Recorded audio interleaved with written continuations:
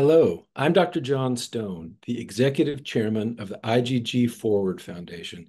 It's a great pleasure to welcome you to our webinar today, to our Fireside chat. We're going to talk about viruses and vaccines today, and for that discussion, we will be joined by an infectious disease expert from the Massachusetts General Hospital, Dr. Camille Kotton, whom I will introduce in just a few minutes. I'd like to start, though, by reading the IgG4ward mission statement. Our mission is to enhance the lives of people living with IgG4-related disease through education, awareness, and research, and to serve as a trusted source of truth about this disease. I hope you've all had a wonderful summer. As we move into the fall, issues related to viruses and vaccines come up, and this is why we have positioned this fireside chat when we have in late August, right as we are moving into this season. And though it seems like a bad memory for all of us, the world changed. Back in 2020, this was a headline from the New York Times a couple of years ago about how America lost 1 million people. The IgG4 Foundation is a worldwide patient advocacy group, and of course, the losses to COVID across the world were much more than 1 million people. It was truly a cataclysmic event for the human race. This part of the slide shows when the world changed in February or a little bit before then, when the first cases were reported from China and then appeared in the United States. I spent 56 straight days in the hospital doing a clinical trial during that period. Dr. Kotton, who is our infectious disease expert, had her career change for all time with the onset of that pandemic. And of course, it didn't end in 2020. It continued with the even worse Delta variant and the subsequent waves of viral variants. And the fact is, although it has to some extent faded into the background, COVID is still around. And there are other issues related to potential infections that are very relevant for the IgG4-related disease community. And our role is to be the trusted source of truth for these issues. And that's why we are talking about this today. Thank you for submitting such excellent questions. We're going to get through 25 of them or so. And this is Dr. Kotton's picture. I'll introduce her in a minute. It's been a great pleasure to work with Camille now for many years at MGH. So we will begin with a few announcements. The first, of course, is the IgG4ward Jam, our first ever patient jamboree, which will be held this fall in November 9th and 10th, just outside of Washington, D.C. in Tyson's Corner. There's been a lot of information about that on social media and on our website. I am delighted to report we already have more than 70 registrants for the Jam. I also call to your attention or remind you that the foundation has created a scholarship program to ensure that we knock down as many financial hurdles as possible to potential attendees to the Jam. We want the full community's voice to be present in Tyson's Corner. And you can go to this URL, which is on our website, and find out more information about this scholarship program, which is enabled by our very generous sponsors. So we will be talking a little bit further about the Jam in early September. We're going to give you a preview of the Jam. The agenda for the Jam is actually complete now. It's going to be going up on our website today. All of the speakers are confirmed. We have no fewer than 18 key opinion leaders from across the world, and there'll be a lot of other key opinion leaders in attendance. It'll be a wonderful opportunity for all members of the IgG4 related disease community to discuss and rub elbows and talk with key opinion leaders and patients and caregivers. So Catherine Provencher, our Director of Patient Advocacy, and I will be hosting a fireside chat on September 5th, right after Labor Day, to preview the JAM. We will actually be taking live questions for that fireside chat, and you'll be able to submit those questions as the fireside chat is going on. Then in October, Catherine will host our second caregiver conversation. The first caregiver conversation back in the spring was just a spectacular success with 4 different caregivers involved. Catherine is entitling this one, Understanding the Impact of Mental Health on IgG4 related disease. So that will be in October. We've also instituted a question of the week now on our website and on our online community and in our social messaging. On the right shows a figure from one of the questions of the week several weeks ago. We're now up to our 9th question of the week, and the 9th one, which will be next week, is can IgG4 related disease be controlled by diet? This is probably the most common question that practitioners get from patients after they've begun to understand their disease. There is great interest in how diet can affect IgG4 related disease, so stay tuned for some answers about that next week with the question of the week on our online community. We also are pleased to announce that we have IgG4ward Foundation swag now. We have t-shirts modeled on the right. Here is a preview of the JAM swag that we're going to have. There are t-shirts, there are sweatshirts, there are caps, and there are canvas bags that are really lovely. So if you have that person for whom you just can't figure out what to get, we're here to help that too. This is the gift to get for that person who is so hard to shop for. More information about this will be on our website in the next day or two. So with that, it is a real pleasure to introduce Camille Kotton. This is the hospital where she and I both practice. This is the main patient tower, the Ellison building. This is the Massachusetts Eye and Ear Infirmary, where so many of our patients with head and neck disease are taken care of. Bart Qualish, who participated in the last fireside chat, practices here. This is the pathology building where so many of our patients are diagnosed, and around the corner is our clinic where patients with IgG4 related disease are seen. Dr. Kotton has been at MGH for more than 25 years now, even longer than I have, although I'm older than she is.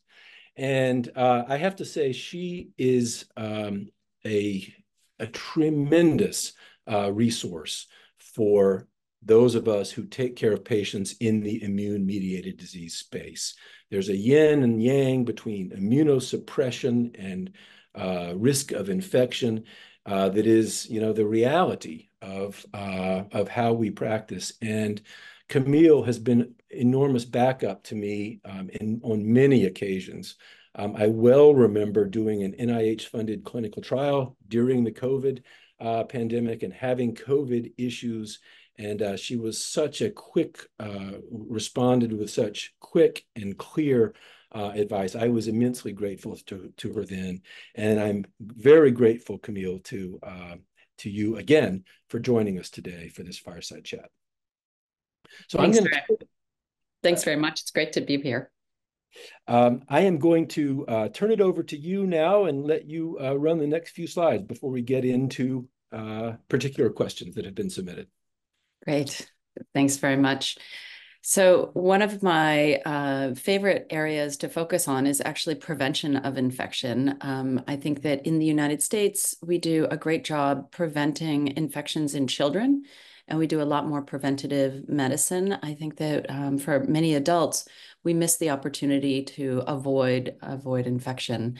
So this is a really nice graphic that was just put out by the National Foundation for Infectious Diseases, but you can see that adults can be protected from deadly diseases with all of the ones listed on the left. And those are all things for which we have very effective vaccines.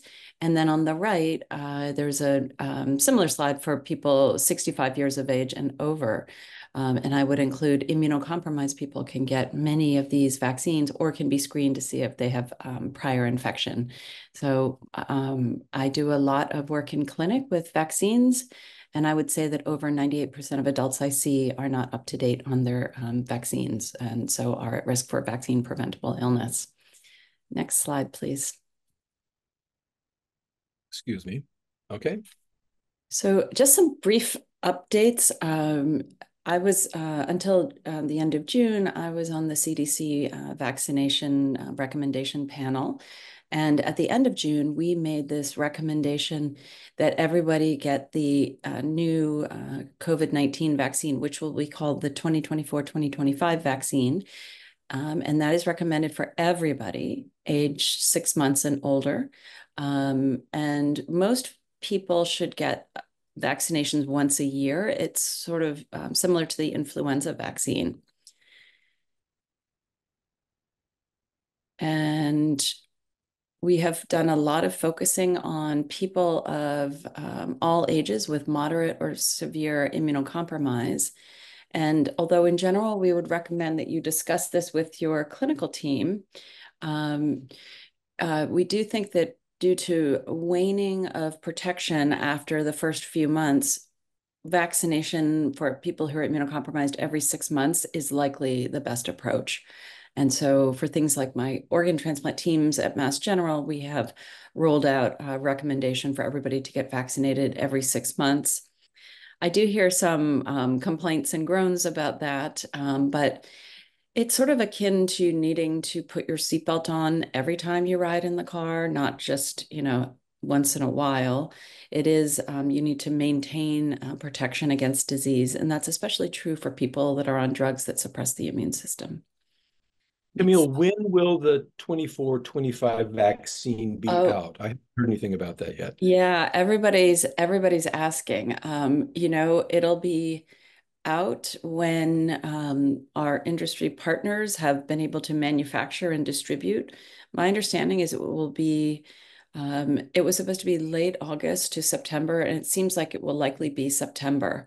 But I think they should be available in September, and there will be the Moderna and Pfizer vaccines, the mRNA vaccines, and then Novavax should also be out. Novavax is a more traditional vaccine platform. So there will be a variety of vaccines available. They should be widely available at commercial pharmacies or wherever you usually get your vaccines.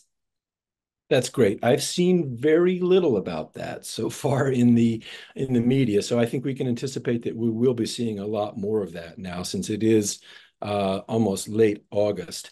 Yes. This last line here, I think, is something that we probably fall down on a lot, in that we don't do this as much as we should. I suspect that in the transplant population, where the immunosuppression is just constant, maybe the clinicians are better about this, but this is something that I think could fall through the cracks for our patients with IgG4 related disease. So this is a very important bit of information that we should think about revaccinating patients, especially if they're on intermittent immunosuppression every 6 months. It's worth talking about with your doctor. And this slide really highlights who took the opportunity to get a booster vaccine last year. So the same recommendation was made a year ago that everybody 6 months of age and over get a updated 2023-2024 COVID-19 vaccine. And what you can see here is in green who actually got the vaccine, and that's the percent. So 3% of people under the age of 49, 6% of people aged 50 to 64, of people 65 to 74, it was 8%. And then of people 75 years of age and over, 16%. So basically, many people miss the opportunity to get an updated vaccine. And, you know, John, it's interesting, even in the transplant population, I have many patients that I see who haven't had a vaccine in 2 years. I think a lot of people were confused by the recommendations about the number of vaccines. You know, first we needed 2 vaccines, and then for immunocompromised, there was a third vaccine, and then there was another vaccine. And people come to me and say, well, I've had like 6 or 7, that should be enough. But because it doesn't provide long-term protection against severe disease, hospitalization, et cetera, we do need to get routine updates. So this is fairly disappointing. There's definitely some anti-vaccine thoughts out there, but I think there's a lot more to this where people, including clinicians, are confused by the recommendations. I've been working with the CDC to enhance clarity and so that people can really truly understand that they should be going to get a vaccine now. That's part of the reason we made such a statement, like every American should go get a vaccine if you are over the age of 6 months, you know, this fall. So tell me if I am looking at this the right way. So this is for individuals aged 18 to 49. Mm-hmm. These were the people who were hospitalized with COVID infections. And Mm-hmm. out of that, That's true. 78% of them had not been vaccinated. Right. Right. Only 3% who had been vaccinated were among those Mm-hmm. hospitalized. So younger people don't get vaccination as much as older people. Vaccines are a little bit less effective in older people. Nevertheless, among the older group, older than 75, out of people who had been hospitalized with COVID, 48% of them hadn't been vaccinated, and Mm-hmm. only 16% had. Right. Yes. So I mean, the message of this is that you can still get sick, you can still be hospitalized if you've had a vaccination, but you're much more likely to be hospitalized if you have Right. not had a vaccination. Right. And then there is a major problem of people not getting vaccinated. And I think it's because, as you mentioned, there's been a lot of confusion about this. It was new for the world, a lot of information that seemed to be changing all the time, and people have gotten tired of vaccinations. But it's important to keep on our list for health maintenance. I find this data really, really striking. Yes. So, some of the major themes about optimally vaccinating people, especially people on agents that suppress the immune system, treatments that suppress the immune system, whenever possible, we should try to give people vaccines during periods of lower immunosuppression. So if somebody, say, comes into the hospital with a new autoimmune disease or a new diagnosis and is getting high dose prednisone or some other treatment that really suppresses the immune system, that's not the best time to vaccinate them. So sometimes people inadvertently get vaccinated, or maybe they were vaccinated 2 days before they came into the hospital. There actually is leeway in the CDC guidelines to repeat vaccination if it was inadvertently given during times that the immune system was being severely suppressed. And then we definitely have a recommendation to avoid vaccination right after B cell depletion. And by B cell depletion, I mean agents that specifically focus on B cells, things like rituximab or ocrelizumab or anti-CD19 or anti-CD20 agents, which are usually given often every 4 to 6 months. So the goal would be to sort of delay vaccination until such time as they would be likely to have a better immune response. That being said, if we see people who are fully unvaccinated, like not vaccinated at all, it might be worth vaccinating them, even in the setting of immunosuppression, but knowing you would repeat those vaccines later on to give them at least a little bit of protection rather than none at all. So along those lines, is it better to is it correct to think that if you've gotten a vaccine, you might get a little bit of a protection, even if you have just undergone B cell depletion, or even if you're on immunosuppression, and giving it then is likely better than not giving it at all. Is that If someone has zero protection, no vaccine and no history of recent illness, it's probably better to give something rather than nothing at all. Because a little bit of protection might be helpful. But yeah, I would say hopefully at this point, many people have received vaccine. Although I do see, especially younger people who haven't received vaccine, it's been very confusing. There's a lot of anti-vaccine messaging out there, which is really medically incorrect and really quite dangerous and very concerning to me as a clinician. thank you. Yes, that is absolutely correct. It is dangerous to suggest that people should not get the vaccine. And this part that we have put in red here is really, really important. And that's why we've put it in red. Try to avoid vaccination right after B cell depletion, or try maybe to word it better than that. Try to plan vaccination so you get vaccination before B cell depletion. You're likely to have a much better response to the vaccine. Right. And for those getting immunosuppression, things like infusions such as rituximab every 4 or 6 months, whenever possible, we recommend that people get vaccines just 2 to 4 weeks before the next dose. So I have many people getting rituximab every 6 months. And so we give a vaccine 1 month before a dose, and then again 6 months later, 1 month before the next dose, and sort of set up a routine schedule like that, in that as the anti-B cell effect wanes just before the next dose, that's a window of opportunity to optimize vaccine response. Terrific. And then what about boosters? Yeah, so we do know that people on immunosuppression, whatever the immunosuppression might be, tend to have shorter protection, a shorter term of protection from vaccination. So we do recommend giving additional doses of vaccine a little earlier. A good example would be getting the COVID vaccine every 6 months rather than every year. And then yeah, revaccinating people just more frequently, and not uh, many adults, especially younger adults, might have sustained longer term protection from vaccination, but we know that older adults who actually have immunosuppression in the form of age, in that our immune system ages and isn't as robust as we head into our 70s and 80s, they could benefit by revaccination and boosters, and so could people on immunosuppression. Great. And then we do have a question later on about this, but I thought it would be good to include this here about following antibody titers. What do you recommend as far as that goes? Yeah, there's been so much out there and so much messaging, and it's been really confusing.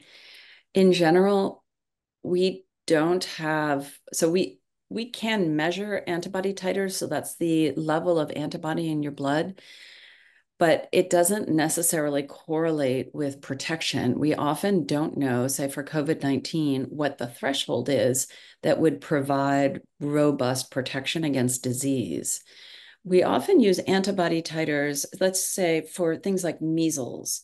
If I'm wondering if I am protected against measles, I could have a measles antibody checked, and then it's either positive or negative. But we there are very few instances in which we have robust knowledge, like really strong knowledge and understanding about what antibody titers mean.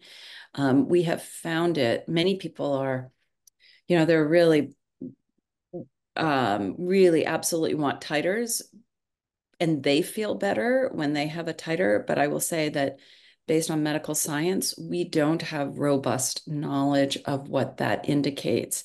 We were also worried in the earlier part of the pandemic. It seemed many people were checking their titers, finding out they were high, and then going to like large parties and saying like, oh, I'm protected, and they were getting sick, and then they were dismayed.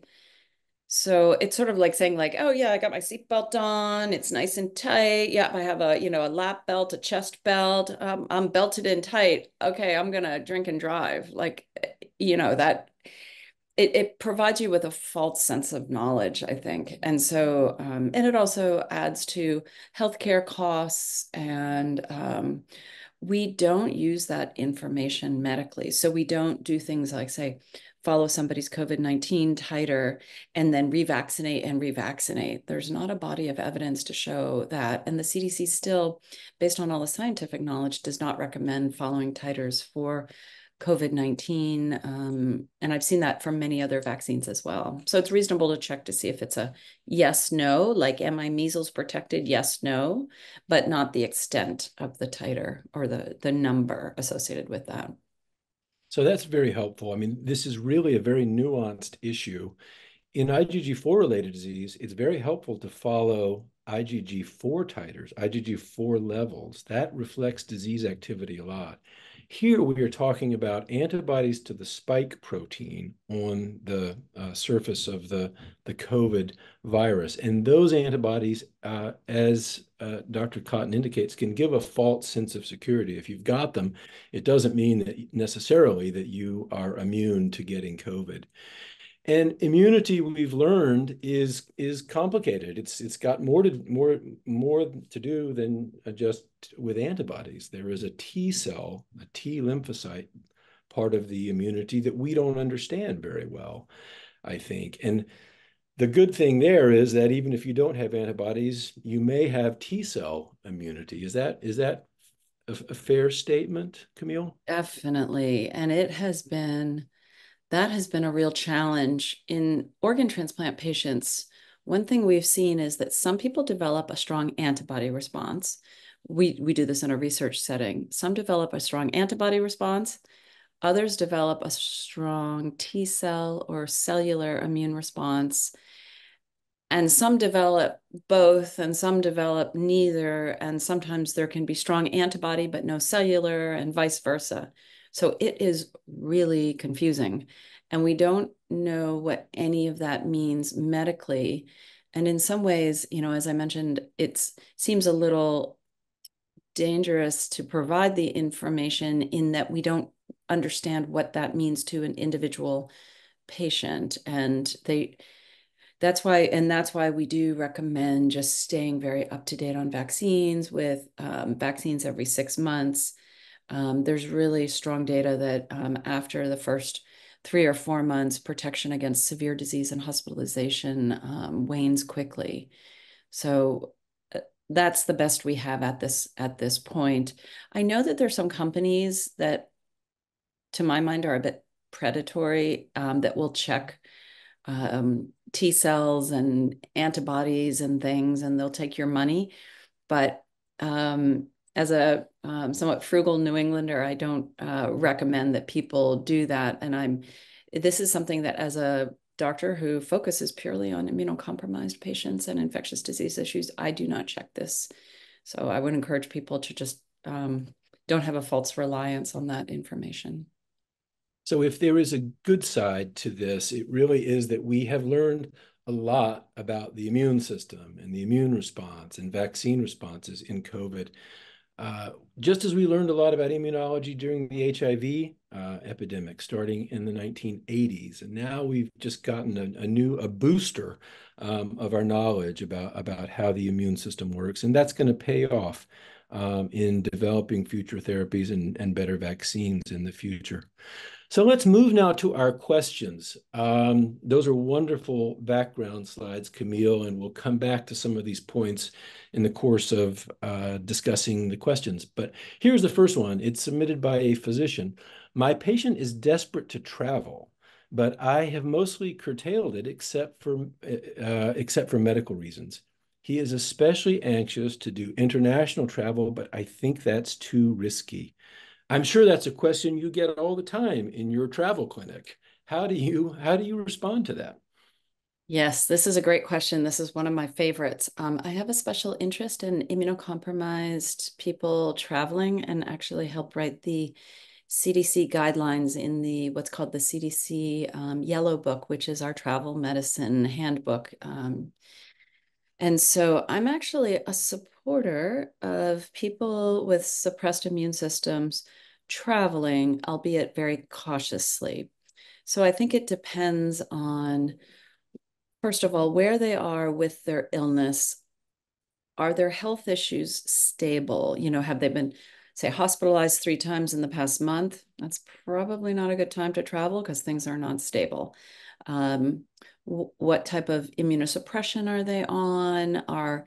Is it an evolving issue and they could potentially have a high risk of getting sick at their destination? Or, have they had this process for a while? Are they stable? For me, much of the work I do would be like a kidney transplant patient who's 5 years out, everything's stable, stable medications, everything's been good, no issues. So I support a lot of those people traveling. And I say overall, because they are very good at their decision making during travel, I've had excellent success. And actually, we think we have increased safety with people who are immunocompromised traveling because they know to not eat street food, get mosquito bites, have sex with new people. They make better decisions, I think, because they sort of realize that they need to be cautious. I do have a travel clinic where I see people and we discuss medications, what to do if ill at destination. Um, I do think that's a big part of it too. Travel to Europe, check your insurance, your medical insurance plan. But if you're traveling to Europe and you're hospitalized, it's probably okay. Australia, Hawaii.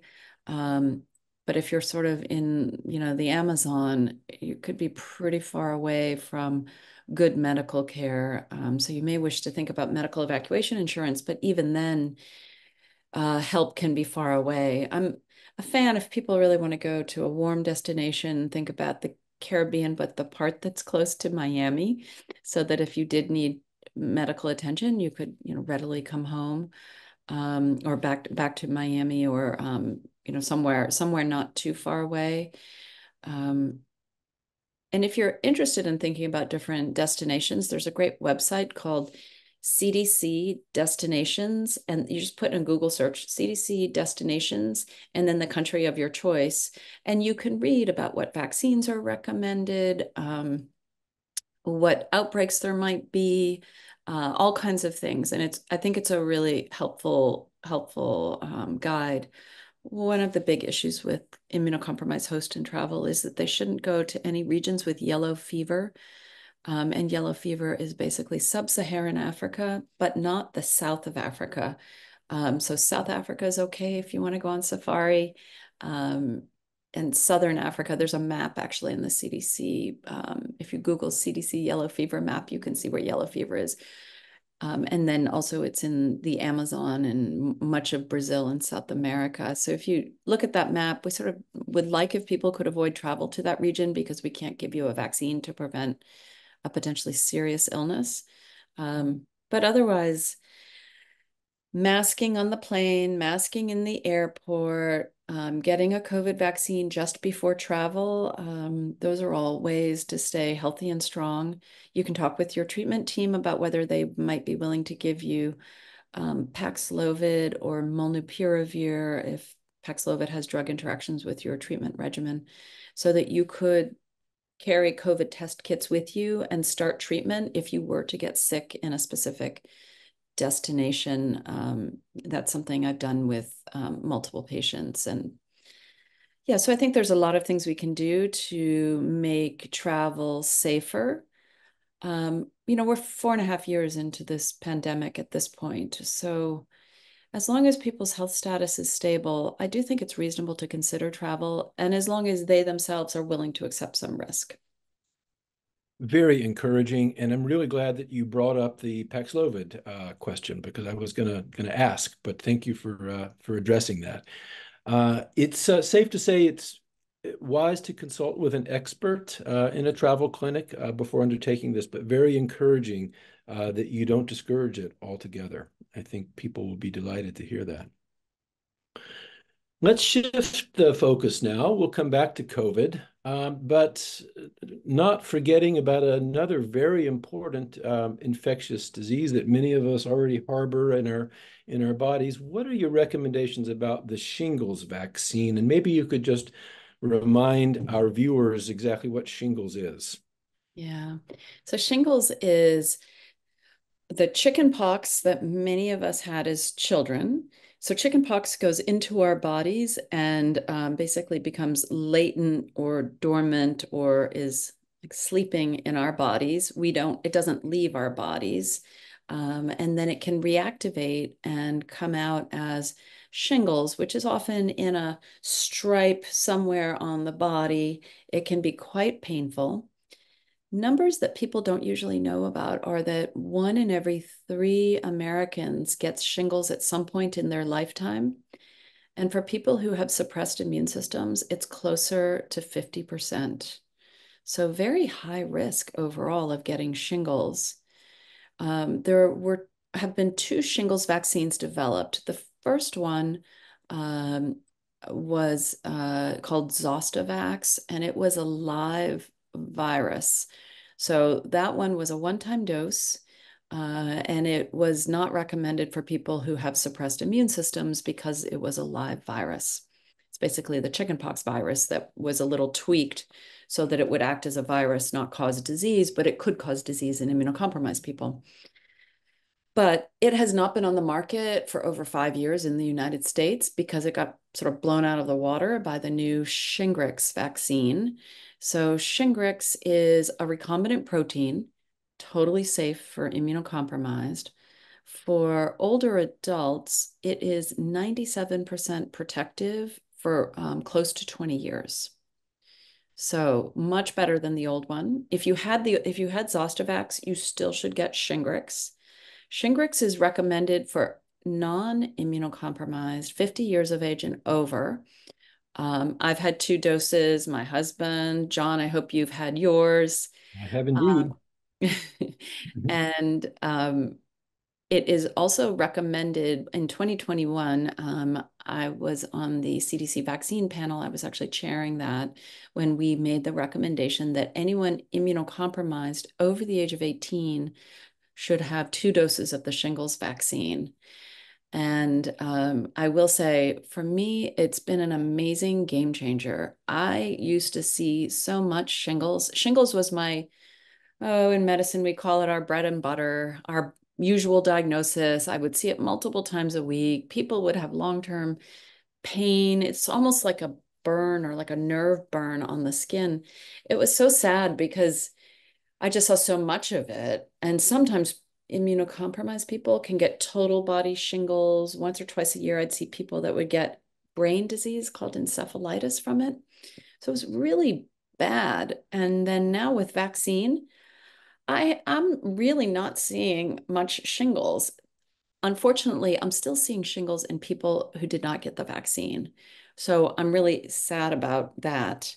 One of the issues is when you go to the pharmacy, and I think this shingles for people who have Medicare Part D, Shingrix is covered and should be free if you have Medicare Part D, which is about 50 million Americans.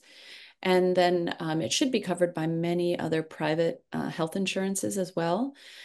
If you're over the age of 50, it seems it's readily covered. You can march into CVS or Walgreens, wherever, commercial pharmacy of your choice, or go to your primary care doctor. If you're under the age of 50, but immunocompromised or going to become immunocompromised, you need to highlight that to the pharmacist. And I think by now, many of them are aware of the CDC recommendation. Not all of them, though. So some will say, now you're under 50, you can't have it. So there is information from the CDC website that just not every pharmacist is aware of, but it should be available, should be covered. And when I say it's for people who are immune compromised. Again, we would want you to get this during a period of low immunosuppression. In general, it's recommended that it be 2 doses, 2 to 6 months apart. If it needs to be a little longer to avoid periods of more intense immune suppression, that's okay.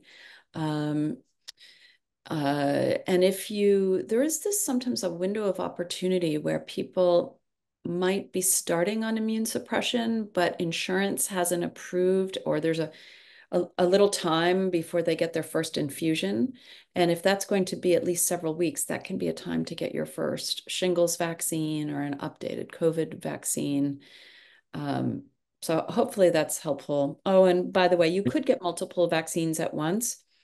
Initially, the CDC made a recommendation to get a COVID vaccine on its own so that it wasn't confusing as far as safety data. But at this point, we feel very comfortable with people getting multiple vaccines at once. And even if you can only get one vaccine before your immunosuppression starts, and then another one on immunosuppression, that's okay as well. But I would say And this is a really great opportunity to protect yourself against a disease for which you have a 50% lifetime risk. a friend of mine had this recently, and despite being on immunosuppression, she had not been vaccinated. And she had months of painful neuropathy following it. So this is a great preventive step to take. So you anticipated the next question already. Can patients get more than one vaccine on the same day? The immune system is very smart, and it can sort out the things that it's supposed to make responses to and deal with more than it can multitask. So yes, you can get more than one on the same day, as Dr. Kotton has just indicated. Now, how often should I get the COVID vaccine? Yeah. One thing I'll say about getting vaccines, multiple vaccines on the same day, you might have more, you might feel a little more poorly the next day. Like you might feel a little more tired or have more pain in your arms or whatever. So it's a bit of personal preference. And so some people say, I have some of my hardcore New Englanders, yeah, give it to me all at once. And that's fine. And then I talked to, I think it was my dad said, I'm retired. I'll just go to CVS once a week. I like going to CVS and getting a little outing. Okay, that's good too, personal preference. But medically, either way is safe, but personal preference. So And just a bread and butter question. What do you recommend in terms of diminishing the sort of sore arm that can happen after getting one or multiple vaccines? Do you recommend pre-treatment with Tylenol or Motrin if there are no contraindications to those, or what are your recommendations along those lines? yeah, in general, most people do okay. We don't think that any either Tylenol or Motrin that they decrease the immune response. And so often you don't feel it the first day. But if you wake up and your arm's sore, you could take either Tylenol or Motrin if your clinical team says that's okay to do. You could put an ice pack on it.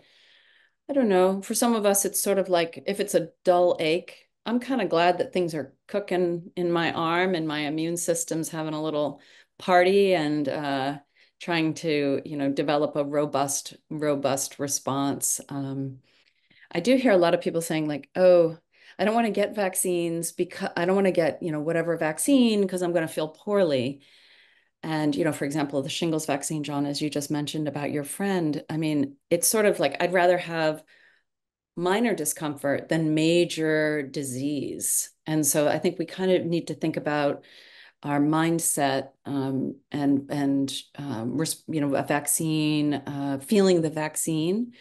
I often get my COVID vaccines on a Friday night if I'm not working Saturday, so that, if I do feel kind of punky on Saturday, I can take a nap. I have a good reason to take a nap that day. So yeah, but you can pre-medicate or medicate as needed or put an ice pack on it or something like that. That shouldn't alter anything. Great. So for this one, I think we've already addressed it. How often should I get the COVID vaccine? Most people should get it every year with a new vaccine that comes out. And for people who are immunocompromised, they should maybe get it every 6 months. Is that a fair summary? Yes. talk with your clinical team. This is guidance on this. There's a great CDC website. If you Google CDC COVID vaccine immunocompromised, and there's a lot of fine print there that not all clinicians are aware of, but that's definitely our summary. Great. We'll put all of this URL information in our online community. So that will be available for people to review. Let's move on now. When should patients on prednisone get vaccinations or boosters? Is there a daily dose of prednisone that makes the vaccine ineffective? Well, that's a good question. It's sort of one of those, the higher the dose of prednisone, the lower the vaccine response. So if you can get people down to, 10 milligrams, 5 milligrams, that's a better place for them to be vaccinated. If somebody can only come down, say, as low as 20 milligrams, and you just really aren't going to get them below that, again, some protection is better than none. So if you feel like somebody's going to be parked on prednisone 20 milligrams a day indefinitely, I would go ahead and give vaccines. I would probably give some additional boosters more frequently later on. But sort of depends on the details of the prednisone, the clinical course. If people are getting prednisone, 60 milligrams a day and things like that, I would really try to wait until the prednisone has been tapered whenever possible. Fortunately, patients with IgG4-related disease seldom require that much prednisone, and they're able to get down to much lower doses pretty quickly. So it should be possible to wait a few weeks to vaccinate patients, or just to give them a booster at some point in the future, which they may need anyway. Absolutely. So is B-cell depletion therapy associated with worse COVID infection outcomes? We've talked about how patients who have undergone B-cell depletion are much less likely to respond to the vaccine, but do they have worse COVID infections if they get infected as well? Well, sadly, the answer here is yes, that B cell depletion is associated with a higher risk of more severe COVID infection. One of the things we've noted, though, is now that we are able to provide we've been able to provide vaccines since late 2020, so pretty amazing number of doses of vaccine. And we are seeing overall better outcomes than we were initially for people on B-cell depleting therapies. So we've made a lot of progress. Especially for people who were not yet on B-cell depleting therapy. So for people that received vaccine and then several years later went on to rituximab or other similar therapies, they have better protection because they were vaccinated before they started treatment. So it is still a population that we worry about. And, I will say that if I were on rituximab, I would still be careful about, I wouldn't be going to crowded places, or if I were, I'd be wearing a good mask and things like that, because we do see some complex lingering infections, unfortunately. So that is very important because many patients with IgG4-related disease are getting B-cell depletion, at least intermittently. And so what I'm hearing you're saying is that if patients are, and maybe doing a little bit of my own interpretation, if patients are within several months, maybe even up to 6 months of rituximab, say, they need to be careful. They need to avoid going to crowded places. They should wear masks if they go to restaurants, etc. Is that Yeah. correct? Yeah. Yes. I wanted to be very, very, very clear about that. It's helpful to give clear guidance. There's a lot of uncertainty about this, and people feel well after they get treated, but they're still at risk for complications of COVID. So it's important to be careful. Yeah, I would say be careful, but also live life. There's so much outdoor dining, picnicking. You can be clever and creative. There is a lot of COVID out there now across the country. We've seen pretty significant rates. We had 1,000 deaths last week due to COVID-19. And I know nobody really wants to talk about it or acknowledge it. But so I would be both cautious, but I also would live life. Go to the grocery store, wear a mask. Personally, I like wearing a mask in the grocery store so I don't have to talk to anybody or just doing my own thing. You get through the grocery store a little quicker. Um, we can still protect ourselves, protect our loved ones, but I don't want people really hiding under a rock, the way we were in the beginning of the pandemic, because we do have good treatments. We do have a lot of vaccines. So optimize vaccination, wear a mask, be careful, but do live life to the fullest as much as possible at this point. Okay, remember that point too. Take that one home as well. We've talked about this one already. Should patients on B-cell depletion get vaccinations or boosters? So I think we won't revisit that one. Let's move on. But here are some points I think to that you wanted to emphasize, Camille, about some CDC recommendations for people on B-cell depleting therapy. So maybe you could just go through this too. Right, right. So for people who are getting B-cell depleting therapies on a regular basis, every 4 to 6 months or yearly or whatever your regimen is, it is recommended that they get the COVID vaccines roughly 4 weeks before the next scheduled therapy. Um, Sometimes it ends up, I previously had said 2 weeks, it's sort of 2 weeks to 4 weeks. But somewhere in that window of opportunity, it takes at least 2 weeks to develop a robust immune response. But we're hoping to do it just as the treatment effect wanes in any given individual. And Great. again, right, and And revaccination. right, and revaccination should be considered for people. Oh, sometimes they just got a vaccine in the middle of high dose immunosuppression. And so they should get another dose of vaccine. And there's actually if your clinician says to you, oh, no, I'm not authorized or I can't give you another dose, there is wiggle room written into the CDC guidance, which I actually helped. I knew that I needed John and I needed that wiggle room to really be able to treat our patients well. And so I made sure that we had the ability to give an additional dose. So, say you go into the hospital and you just had a COVID vaccine and then you're just starting on high dose prednisone or azathioprine or mycophenolate, rituximab, whatever it might be, you could get another dose, say 2 or 3 months later, depending on when they've tapered your immune suppression, and then probably go with vaccines about every 6 months after that. Great. The vaccines won't wear off. Your body's not going to get used to it and stop responding. So I think that's important to remember.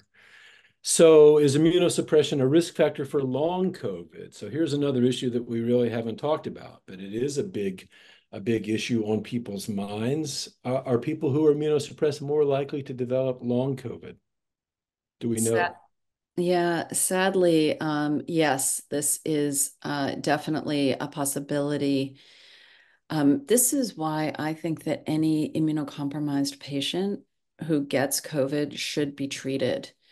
Um, it is pretty clear to us that treatment decreases the risk of long COVID. So if you get COVID, I think if you're immune compromised, or even if you have other illnesses or any health issues, or if you're a little on the older side, I think you should be treated. I think many people should be treated, and we are really missing the opportunity to treat people. Um, I hear frequently, well, it's not that bad yet. That is the window of opportunity to start treatment.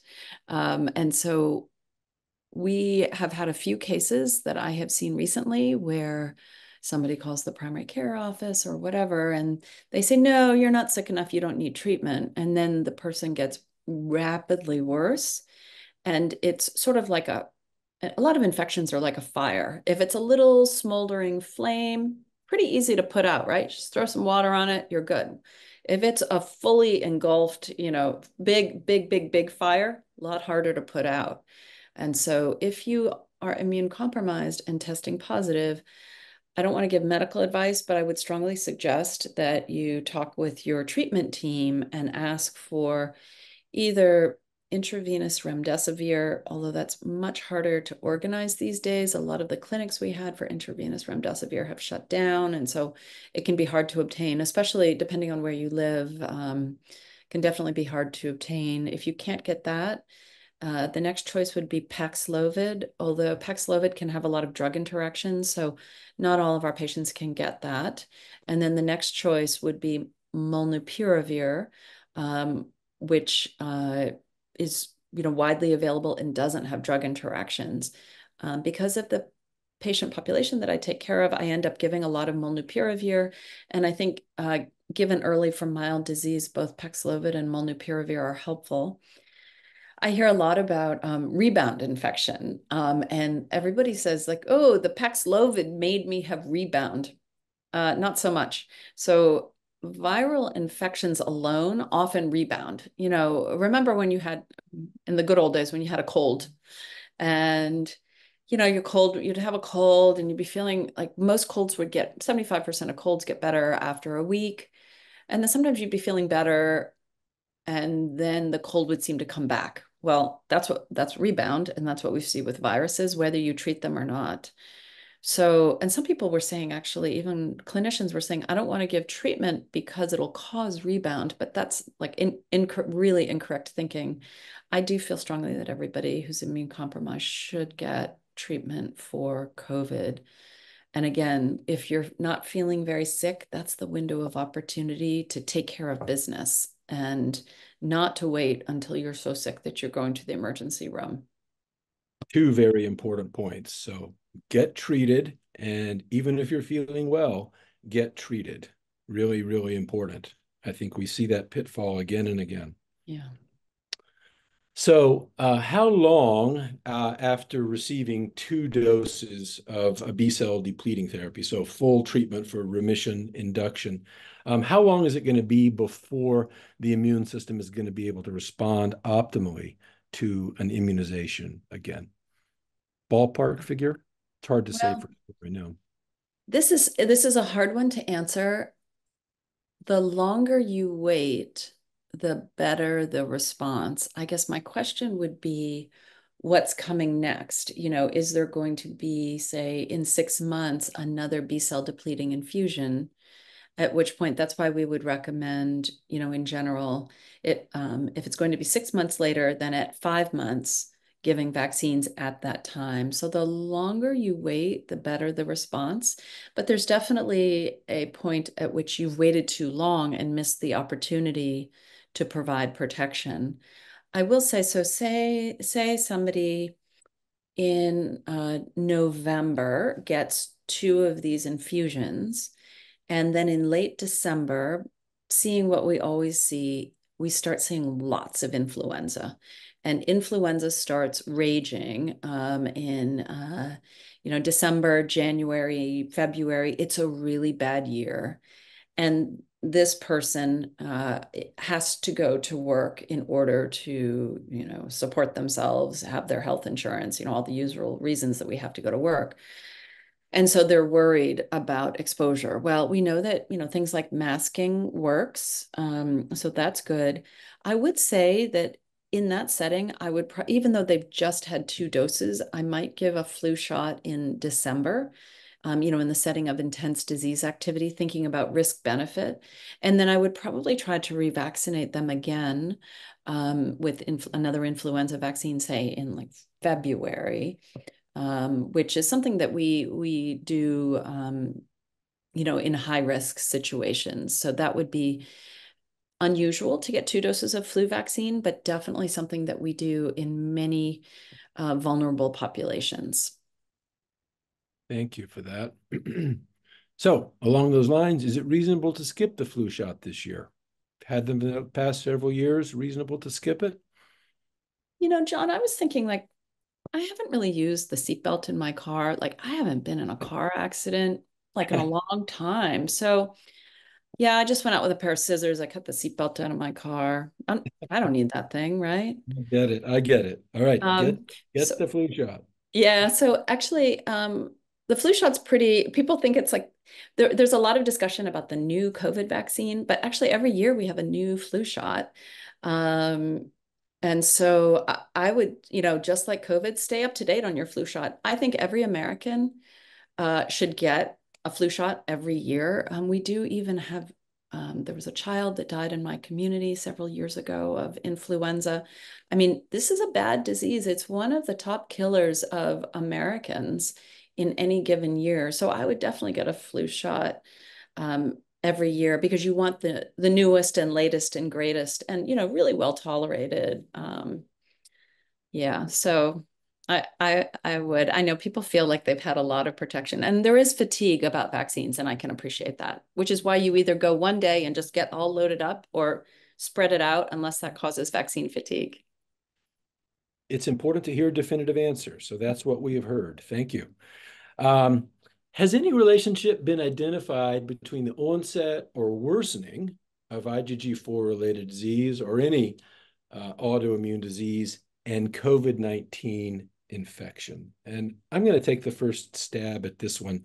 When I saw this question, I did a literature search again, and I found this really interesting paper, which was published in the Lancet journals just about a year ago in August of 2023. It was from China. And these investigators asked the question, is there an increased risk of autoimmune disease following COVID-19? And is vaccination potentially protective? They studied 4 million people, 1 million of whom had COVID and 3 million of whom did not. And their conclusions were the following. And I want to see how this resonates with you, Camille. The findings suggested that, yes, indeed, infection with the virus was associated with an increased risk of developing a variety of autoimmune diseases, not just IgG4-related disease, a whole host of autoimmune diseases did seem to be at least slightly increased following infection. But, and this is really the point that is so critical to our discussion today, the risk seemed to be decreased if patients had been vaccinated against COVID. So recognizing that there are probably no definitive answers in this space at the moment, does that sort of jive with your understanding, Camille? Definitely, definitely. We don't really know what triggers autoimmune disease. We do think that infection could be a trigger, and we definitely have seen some unusual post-COVID infection syndromes. So I think to prevent long COVID and then to prevent autoimmune disease. I don't know, we don't have data saying things like IgG4 disease is going to get worse from infection, but nonetheless, we do think that the risk of disease worsening or new disease is far greater from infection rather than vaccine. There was, some early reports in young men of myocarditis or heart involvement from the vaccine. It turned out that that's what happened when we gave the vaccine too close, but there was actually a much higher risk of that myocarditis or heart involvement from true infection. So if you think about risk versus benefit in an infection that has actually hit most of us by now, it turns out vaccine was a better choice rather than running the risk of infection. Very helpful. And clearly, IgG4-related disease was around long before the COVID virus or COVID-19 was around. So I found this study very, very interesting. There are things that come up, though, in patients who get vaccinated. When we are vaccinating people, we are stimulating the immune system to be able to recognize viruses. So it's not surprising that sometimes evidence of autoimmunity emerges. And here's a patient who says, once again, I've developed neuropathies after getting a flu vaccination. Sounds like it's happened before. Can we discuss this and other trade-offs with vaccinating before suppressing the immune system with rituximab and other infusions as treatments? So it's Yeah. sort of a complicated question. How would you approach this? I'm sure you hear this. Yes, well, this is concerning. There definitely are potential side effects from vaccines, and we do see rare but occasional neurologic side effects. For influenza vaccine, it's somewhere sort of in the realm of close to 1.5 million uh, can get certain things like Guillain-Barré syndrome, which is a type of paralysis that usually is reversible. Um, it's, I think it's all the devil's in the details. So I would talk, this is a hard one to answer in general, but I would talk with your clinician, provide them with as much information as possible, and then together make a decision thinking about risk versus benefit. For people that are quite able to protect themselves, they work from home or they don't go out much, or some people have told me they love the COVID lifestyle because they're a natural hermit, which I'm supportive of if that's your lifestyle. If they really don't think that they're at significant risk and they're worried about the potential side effects based on their medical history, then I think together with their clinician, they can make a best decision. There are some antiviral treatments so that say this person decides to not get a influenza vaccine and then goes out and over the holidays they say, that's it, I'm going to go to one family party, I'm going to take off my mask. And lo and behold, a day later, they get the phone call, oh, a bunch of us have influenza. There is a medication they could take for prevention of infection. So I'm really pleased to hear, and I think everyone will be pleased to hear you say that things do happen from time to time, rarely with vaccines, but it really is a risk-benefit ratio. And typically, the potential benefits are greatly in favor of getting the vaccine. But cases, particularly ones like this, need to be considered on an individual basis. They can be nuanced and complicated. And this is where a good discussion with your care team is so crucial.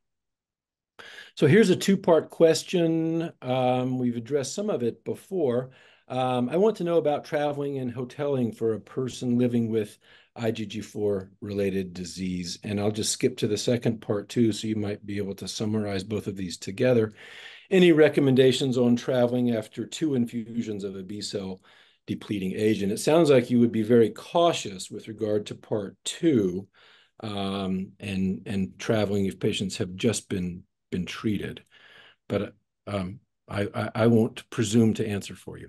Yes, no, I agree that part two, if it's just occurred, they are at much higher risk, both for infection, but also I would wonder if their disease is stable, is there a higher risk of being hospitalized?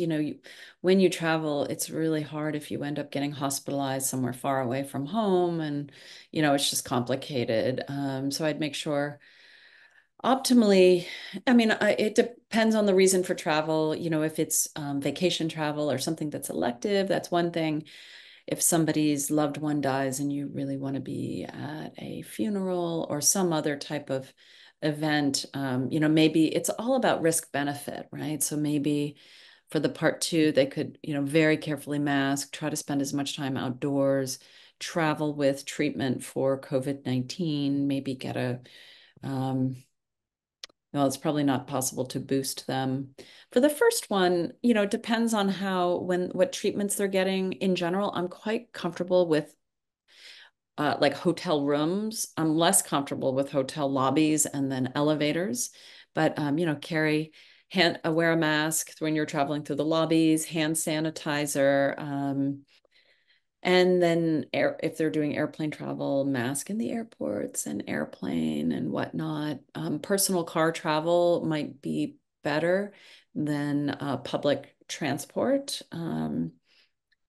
But sort of the same answer, what I said before about traveling is definitely reasonable to think about. Depends on sort of the details. But I do think travel is an important part of life. So it's impossible to eliminate risk in this regard entirely, but it is possible to minimize it by taking Yes. good measures and important. I'm glad you reminded people about hand sanitizer and masking. Don't be shy about wearing a mask. Okay, I've heard of IgG4 related disease being, I'm sorry, of IgG4 being elevated after repeated mRNA vaccinations. Any insight into this? Let me take the first stab at this one too, Camille. This is something that we discuss a lot. IgG4 related disease, we're really confident now, is not caused by IgG4. The IgG4 elevation is a response to another primary immune reaction that is going on. And we believe that the IgG4 is actually trying to suppress that primary immune response. We know that IgG4 goes up in patients, in individuals who get stung by bees. We think the role there is to try to prevent anaphylaxis. And it really is a normal, expected response to see a rise in IgG4 following a vaccination. So I would not view that as being in any way problematic. I don't know whether that's something that you have encountered, Camille. It's something that I've encountered because I take care of patients with IgG4 related disease. Sure. From my standpoint, this is not a concern. Do you have a reason to think differently? No, I would definitely agree with you. We know that, IgGs go up after vaccination, so part of that's just a normal response. I guess there is a bit of a question about whether people should get Novavax or mRNA vaccination. Novavax is the more traditional vaccine platform. Here's the next There question. it Yeah. is. I knew it was coming. Yeah. Um, and so I don't think that we have data for specifically looking at IgG4 related disease as to which vaccine is better. We do equally recommend Novavax and mRNA vaccines as far as the CDC perspective and then the immunocompromised host perspective. We don't have data saying that one is superior to the other. And I know some people tell me they love to get all the same vaccine. They're like, I'm a Moderna. I'm Moderna. And okay, but I'm actually a mix and match. I don't know. They did some research on this. We initially thought that maybe if you did different vaccines, you'd get maybe more robust response because you'd have picked different, I don't know, somehow it would provide better protection. That hasn't really been shown to be true, but I do think that it's reasonable. You can get all matchy is what I call it, or you can get a more, a soup of different vaccines. I think both are appropriate. So if you wanted to switch now to Novavax, that's okay. Novavax is has not been as widely available. There is a vaccines.gov website where you can find COVID vaccines on a map that was super helpful. It's not going to be updated yet for the 2024-2025 vaccine, but that might be helpful if you specifically want to find one vaccine over another. Great. Thank you. So there's several more questions I'd love to get through if people can hang on just a little bit longer. This is really important. Could you comment on COVID treatment options for this fall and winter? There are some new kids on the block. And you've given some information. You've talked about several of these already. In particular, the first one, Pimgarda. So this is the new Evusheld. Is that the way? Is that the way to Yeah, think about it? that's a good way to think of it. So it's a monoclonal antibody to prevent COVID-19. It is not recommended to be used in place of vaccination unless someone has a severe, reaction to vaccination.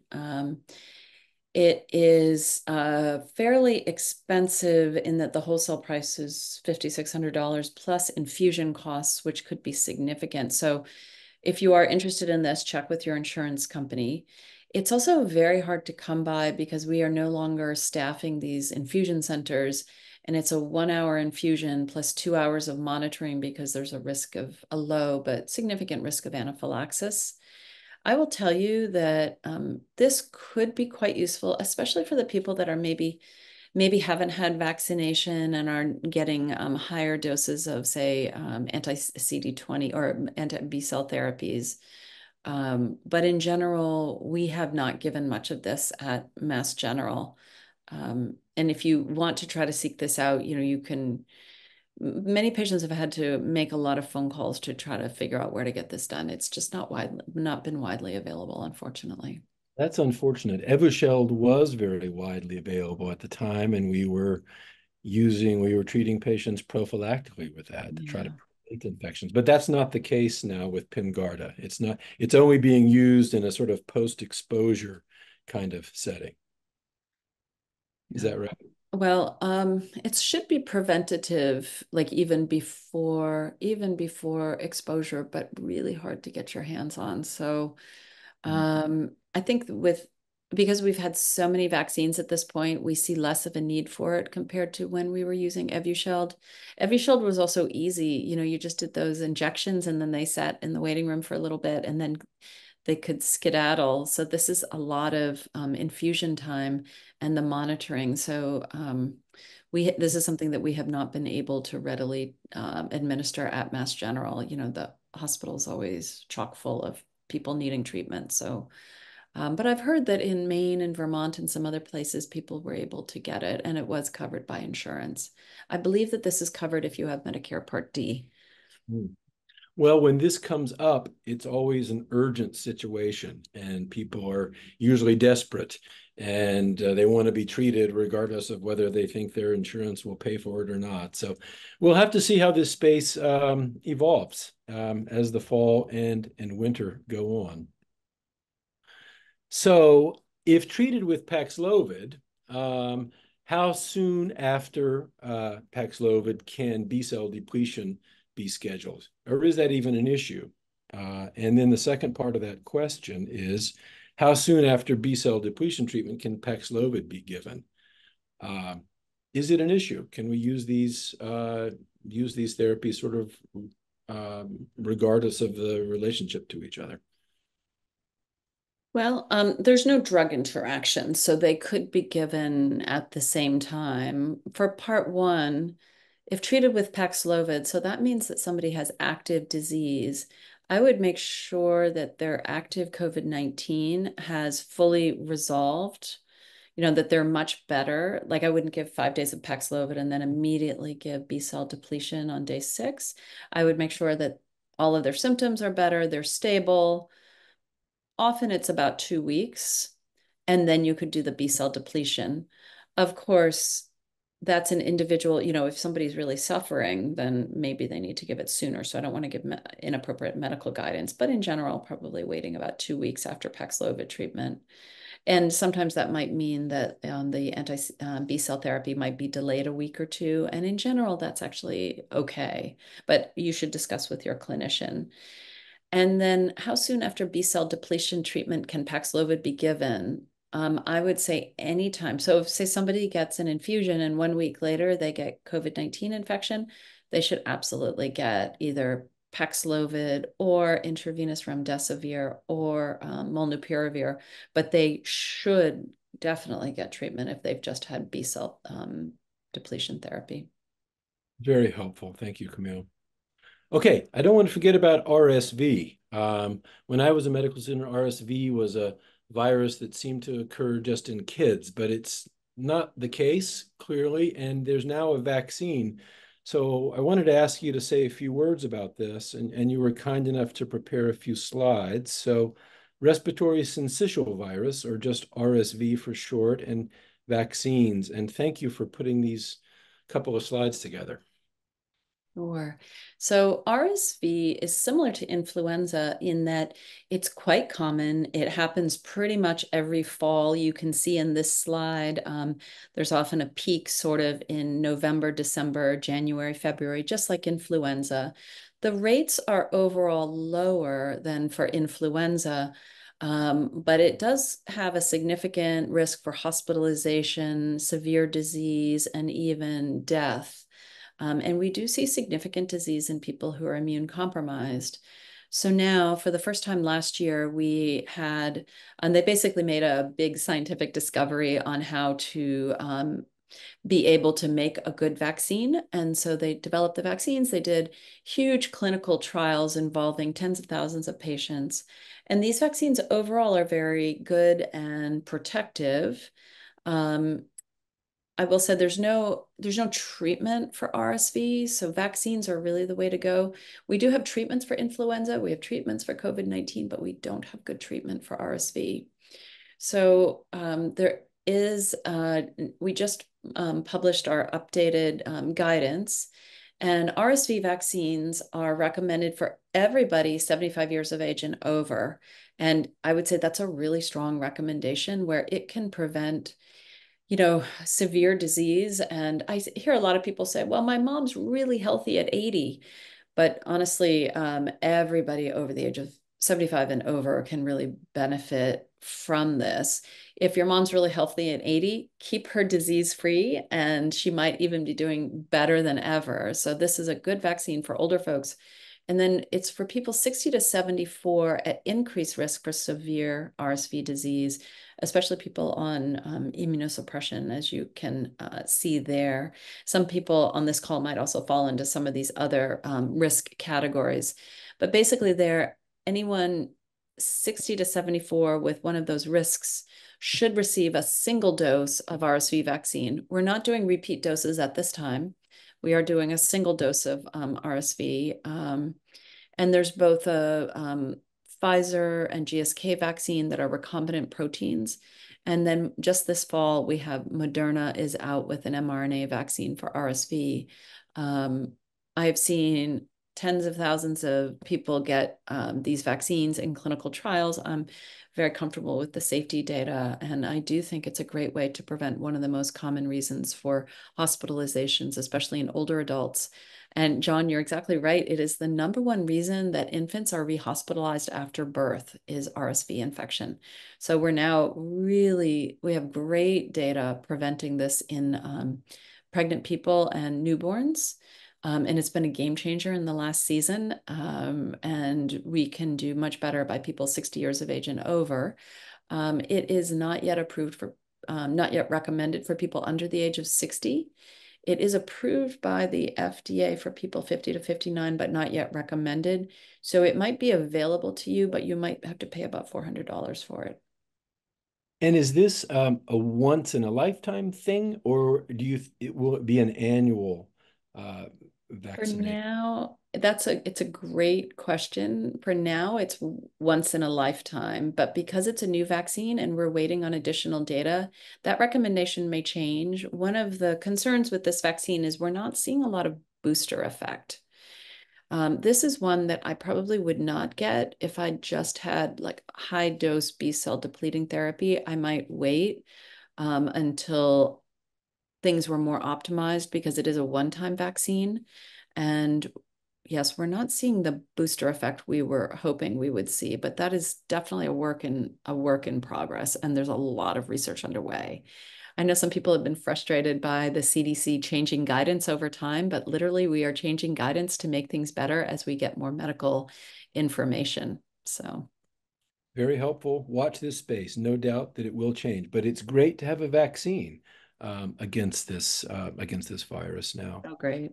And you did have something about cost as well. You may have already gone over this. Yeah, it should be covered by people in Medicare Part D, and then many private insurances should be covering this, but just be aware to maybe ask what the price is before you get the vaccine. Okay, great. So one more really sort of naughty question. I had facial edema after the second dose of an mRNA COVID vaccine. Then I had 3 boosters with another mRNA vaccine without problems. But last December, I developed idiopathic edema of my lower face twice, extending towards my throat. Both events responded well to steroids. Can I take any vaccine safely?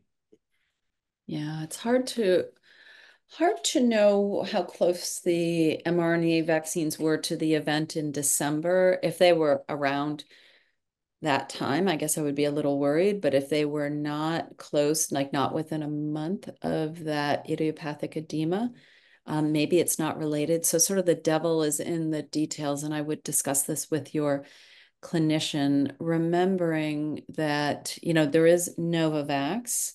And so there are other options. I'm not, isn't strongly signaling that all vaccines are risky. And I do think it's one of those risk benefit discussions to have with your clinician.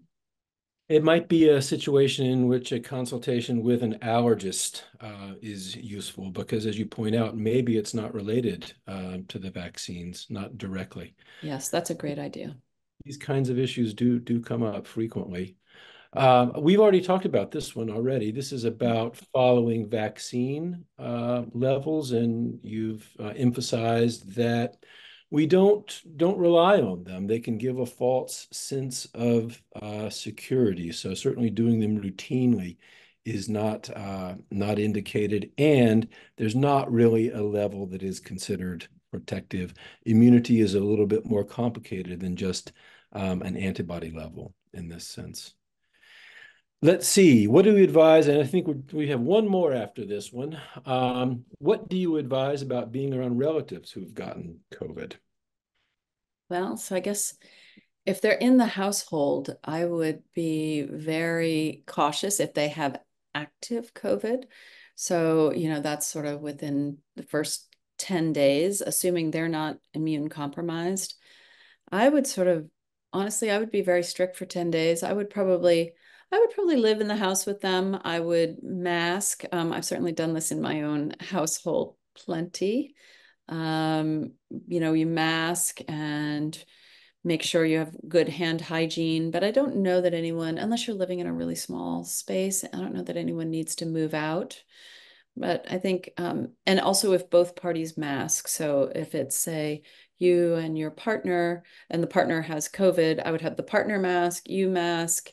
And then I think I would sleep in separate rooms. I would try to spend as much time as possible in separate rooms, maybe have some fans running or the window open or just air movement. But that really should be okay. If you're going to eat a meal together, so you have to take off your mask, maybe try to do it outside.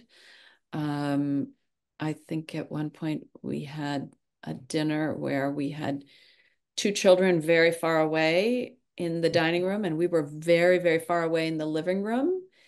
And there was kind of some yelling back and forth, but they had COVID, we didn't have COVID, and so we still had dinner. It was pretty okay.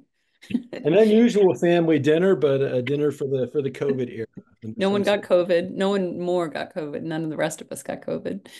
I love the practical advice. And so for this last one, I fortunately have already addressed. What tests are used to evaluate the risk of hepatitis B reactivation, actually, not infection? And the answer to that is found in this week's question of the week, which you can view on our website here.